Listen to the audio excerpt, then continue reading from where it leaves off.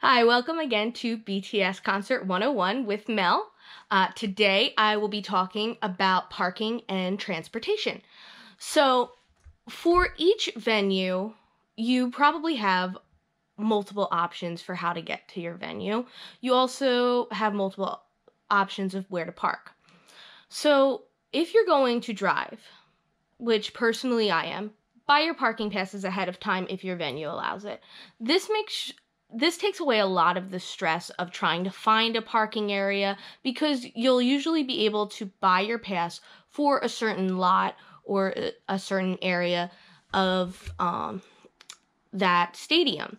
And this will take away so much stress. It really did take away so much stress for the concerts that I drove to. Your other options are public transportation.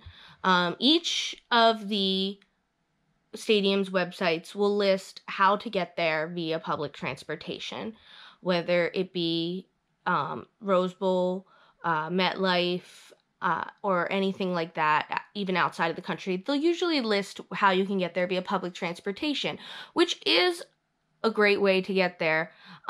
Just make sure that if you do take public transportation, you keep track of what times those will run till, because sometimes certain train lines, certain bus lines will stop before a concert ends.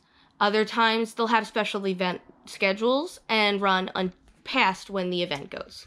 So make sure that you do your research because you don't want to be stranded there. And lastly, your other option would be something like Uber or a taxi.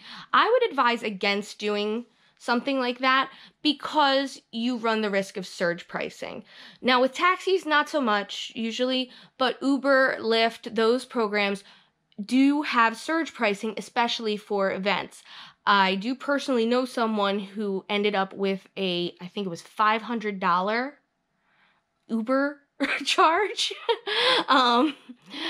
Don't quote me on the exact number, but it was a very large charge because of the surge pricing. If a lot of people are trying to get out of a venue, if the traffic is bad in that area, there will be surge pricing, especially on a weekend where there's surge pricing anyway. So I recommend that you either drive, and if you do drive, get a parking pass ahead of time, or take public transportation.